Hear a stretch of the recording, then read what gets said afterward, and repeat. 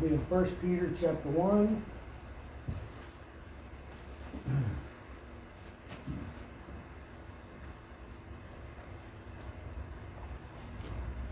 We'll probably be on this theme for the next couple, 3 Sundays. It's a huge discussion, and that is the importance of the blood of Christ in the atonement. So just wow, a lot of information here, and I hope it's a blessing to you. I've been breaking out the board, but I'm not going to today. We're just going to go through it. Let's look, well, before we read this, let me give you by way of review some things. Again, the only time we see the word atonement is Romans 5:11, and that's of course, in the New Testament. It says, "Not only so, but we also joy in God through our Lord Jesus Christ, by whom we have now received the atonement." The atonement. Again, all religions except Christianity all say do. You got to do something to go to heaven. You got to do something to be saved. You got to do something to earn God's favor. And as we found out this morning in the doctrinal teaching time, you don't even know God until you're born again. Amen? That's right. Well, Christianity doesn't say do, it says done. It's all done through the death, burial, and resurrection of Jesus Christ.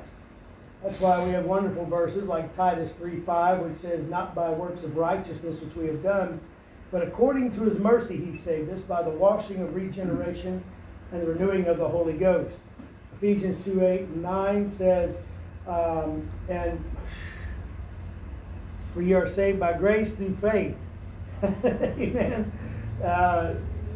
How's it go? Not of work. How's it go? Somebody help me. Not of yourselves. For by grace are you saved through faith, and that not of yourselves is the gift of God, not of works, lest any man should boast. Thank you very much.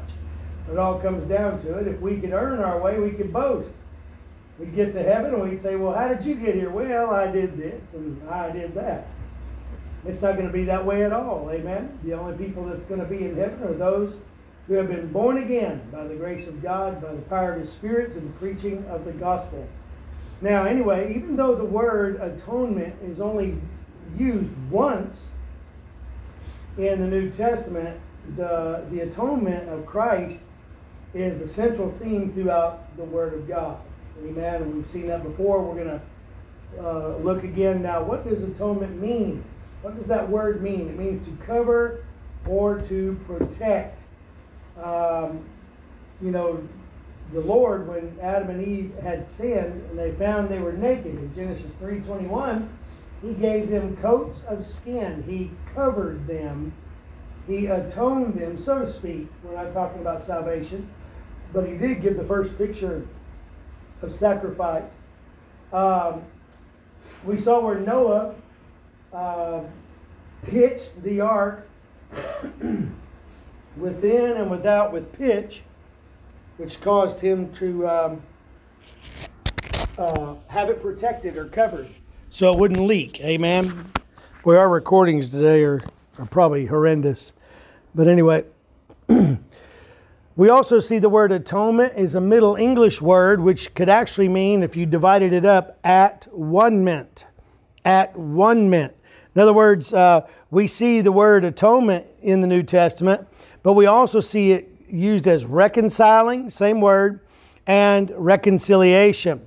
And what it means is to have the enmity removed between two enemies. Those two enemies are reconciled. In other words, thank God we've been covered by Christ's blood from the wrath of God. Amen. But anyway, we looked at the necessity of the atonement, and we learned that it was to satisfy both the holiness and love natures of God.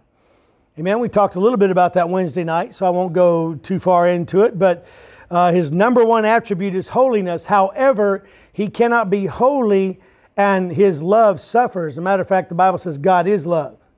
And He can't show His love and then holiness suffer. He is who He is. Amen. Both of them have to be fulfilled. So the atonement is the only way that could take place. We also learned some doctrinal terms relating to Christ's death to man.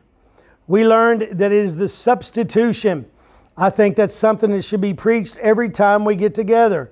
That Christ died for our sins in our place. We deserve the death, but Christ died for us. You're a sinner. You hate God, and Christ died for you anyway. Amen? That's the substitution. Also, another doctrinal term relating to the atonement is the word vicarious. Vicarious. In place of. In other words, it substitutes not only generally, but it actually is vicarious, actually carries through for every man that is born again. It also is the word propitiation. Propitiation, where the wrath of God is satisfied, and then now the one who was formerly the target of that wrath is now able to walk with God. The word redemption, where Christ's blood was shed to purchase us. Purchase us. He bought us. And then, of course, the word reconciliation, where we can get along with God and so on. So anyway, we've talked a whole lot about the atonement over past weeks, but today I want to start talking about the importance of the blood. The importance of the blood in the atonement.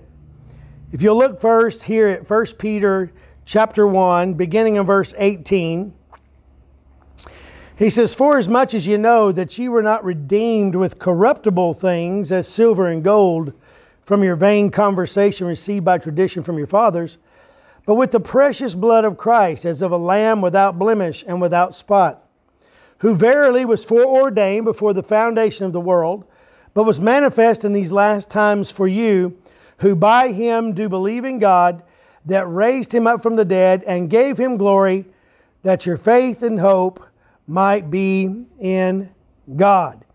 Now, notice he says that we were redeemed in verse 19 with the precious blood of Christ.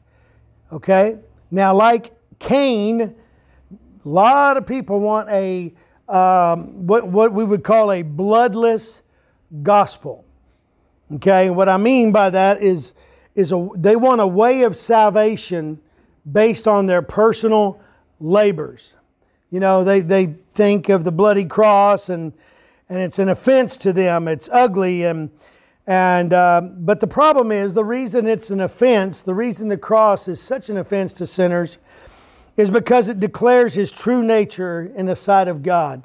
That's what God thinks about sin. Amen? We ought to look to the cross and see ourselves and how God sees our sin.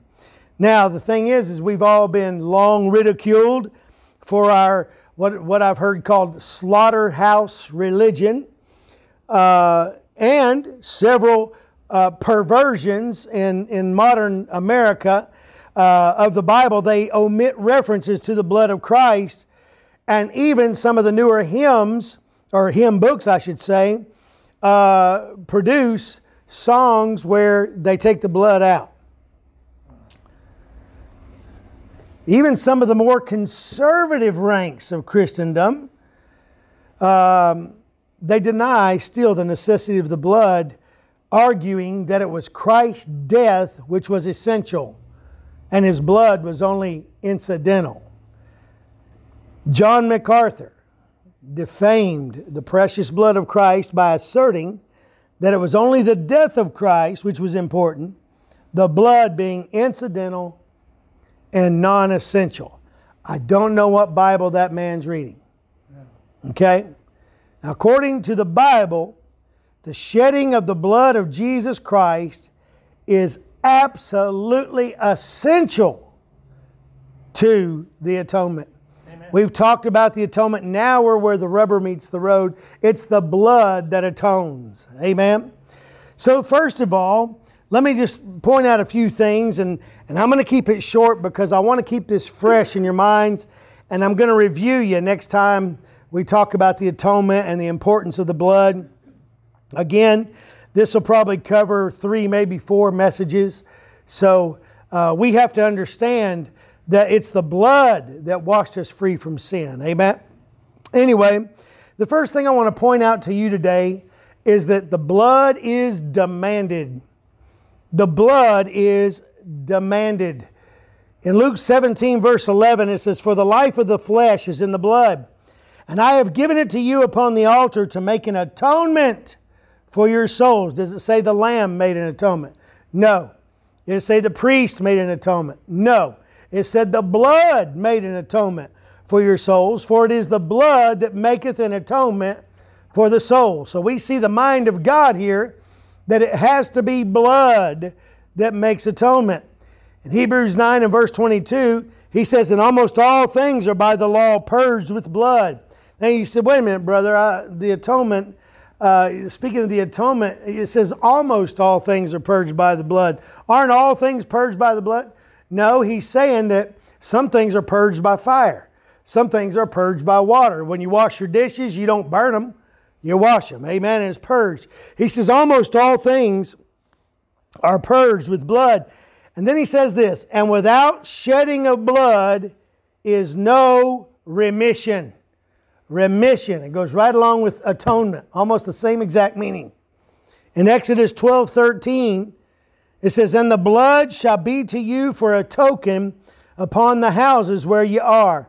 And when I see the blood," not the lamb they were eating, not the family ready to go, "when I see the blood, I will pass over you, and the plague shall not be upon you to destroy you when I smite the land of Egypt." What I'm trying to tell you, God demands blood for atonement. So our Lord had to bleed and die. He had to bleed and die. Just die wasn't enough. He had to bleed and die. Let me read a few things to you here. And you can turn if you want to, but I'm going to be in Romans chapter 5, and I'm going to read verses 6 through 9, keeping in mind that our Lord had to bleed and die. It says, "For when we were yet without strength, in due time Christ died for the ungodly. For scarcely for a righteous man will one die, yet peradventure for a good man would some even dare to die. But God commendeth His love toward us, and that while we were yet sinners, Christ died for us." Now, so far, it's saying that His death is what made the difference. Amen? But the very next verse says, "Much more then, being now justified by His blood, we shall be saved from wrath through Him." It is not Christ's death that saved us from the wrath to come. It is His blood that saved us from the wrath to come. And we're going to get into more detail. I can't cover it all in one message. I don't want to bore you. But as we get going, we're going to talk more about how the blood washes, how it covers. What does the Bible have to say about it? Amen? If there's one thing we ought to know as a church, is that it's the blood of Jesus Christ that washes away sins. Amen? All right, so we see first of all the blood is defined. The next thing I want to point out to you is that the blood is detailed. It's detailed. Lot of verses to turn to. I'm not going to turn to them right now. I may have you turn at future times and so on. We've studied together the book of Hebrews so much. You kind of know what I'm referring to as we go. But I want to tell you that like a crimson cord, the doctrine of the blood of Christ runs through the Bible. It's the thread like was in Rahab's window that kept her from being killed by the Israelites when they took over Jericho. Here, put this red cord, sew it into your window there, and that's the way it is through the Bible, is that it is a constant theme. And it begins immediately after the entrance of sin and fallen man. The first thing we see that God does is He takes the coats of animals and covers Adam and Eve. Now, I've not seen too many animals lose their skin and live through that. Amen? In other words, we already saw the atonement. We already saw blood. Anyways, this same blood theme runs all the way through Abel. Amen. He offered a blood sacrifice. That's why he found favor with God. To where Cain had a bloodless sacrifice based on his works. That same blood goes all the way through. Exodus 12, "When I see the blood, I will pass over you. Amen. All the way to Revelation, and Revelation 1 and verse 5, who has washed us in His own blood, is what it says. I love a message I heard a long time ago where Abel brought his sacrifice, and we see the blood of the Lamb for one man. There he goes. He brings that sacrifice to God, and he was justified before God because of that. And of course, it was all symbolic based upon the true blood that was shed by Jesus Christ. So then there you go. You see a lamb for a man. But then in Exodus 12, you see a whole family behind the door. They're eating that lamb, and they're eating those bitter herbs, and out there on the lintel of that door is the blood of that lamb, exactly the way God said. So now, as you go through the scriptures, we're building up. You saw a lamb for a man, then you see a lamb for a family. Amen, a lamb for a family. And then on the Day of Atonement, in I believe it's Leviticus 17, it teaches us that they would bring that scapegoat, perform the scapegoat ritual, and they would bring the blood of that other goat in, and that blood would be shed on the mercy seat for the whole nation. You'd see a nation, a lamb for a whole nation. Could all America be saved? Why, yes, if it all got washed in the blood of the Lamb. Amen. But then, thank God, in John 1 and verse 29, you see a lamb for the whole world. And this was not a shadow. John the Baptist saw Jesus coming over the hill, and he said, "Behold, the Lamb of God, which taketh away the sin of the world." Amen. It's all about the blood, folks, all the way through the Bible. The blood is detailed. Amen. We saw the offerings and the sacrifices of the Old Testament, that they were blood sacrifices. And the book of Hebrews describes for us and explains that they were just types. They were just shadows. And they were pointing to God's perfect Son, Jesus Christ, and the fact that He would shed His blood. You say, how do you know He shed His blood? Because it's demanded. It's demanded and it's detailed. Let me give you one other thing and we'll close it off. The blood is depicted. Depicted. The Lord gave to this church the ordinance of the Lord's Supper.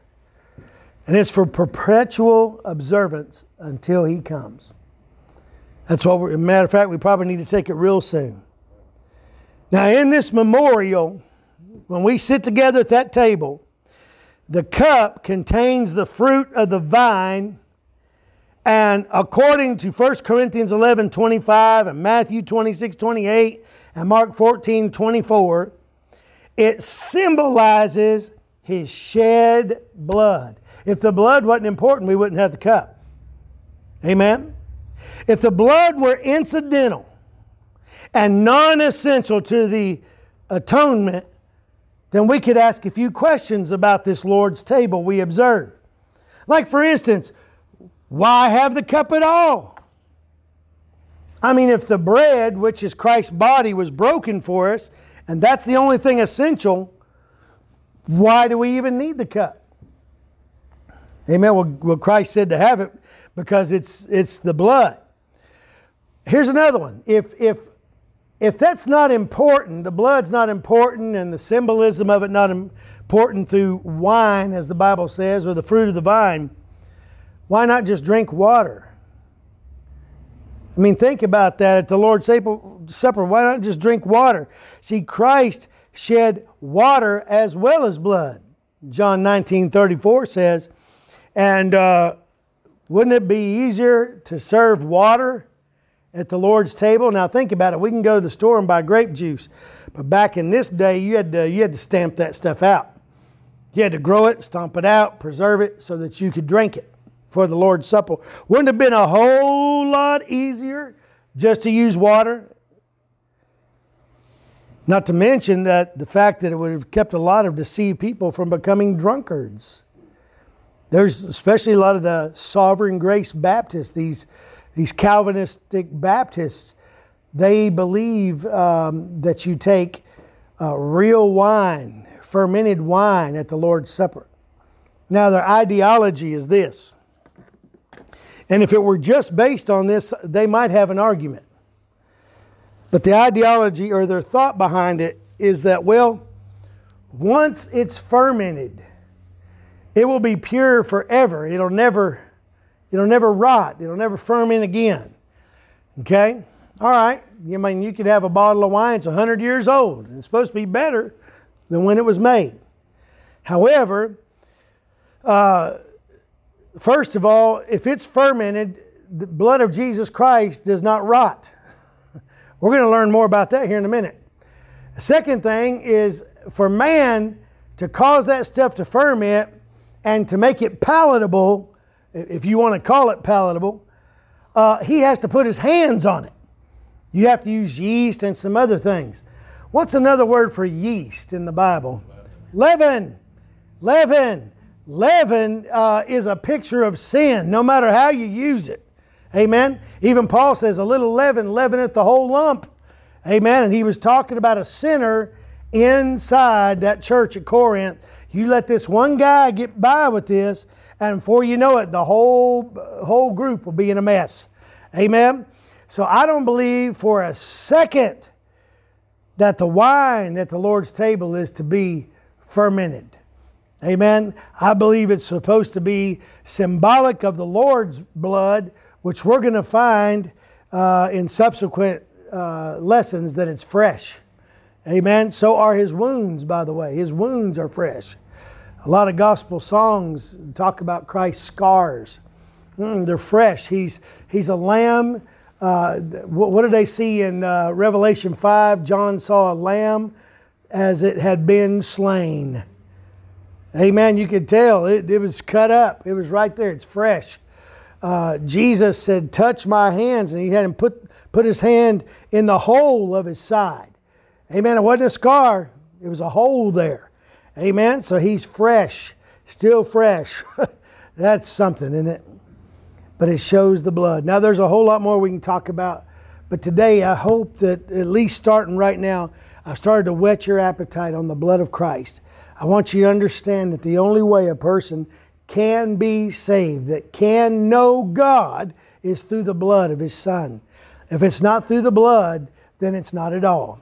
Amen? Christ shed His blood, and I believe He shed all of it. Every drop.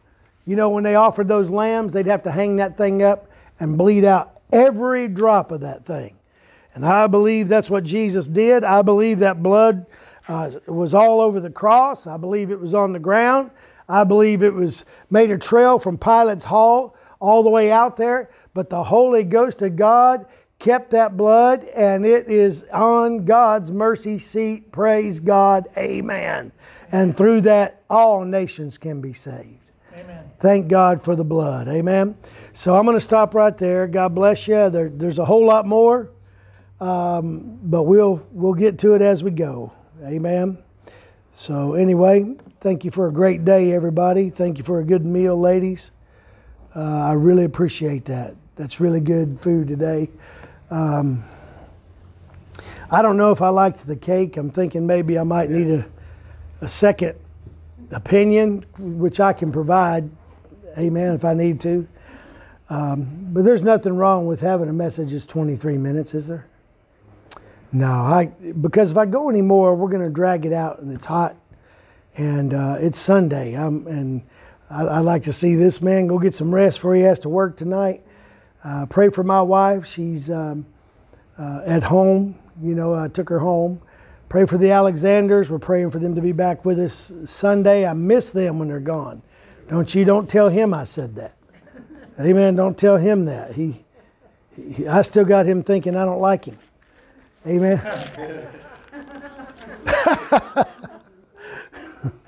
Amen. Anyway, let's close now. God bless you.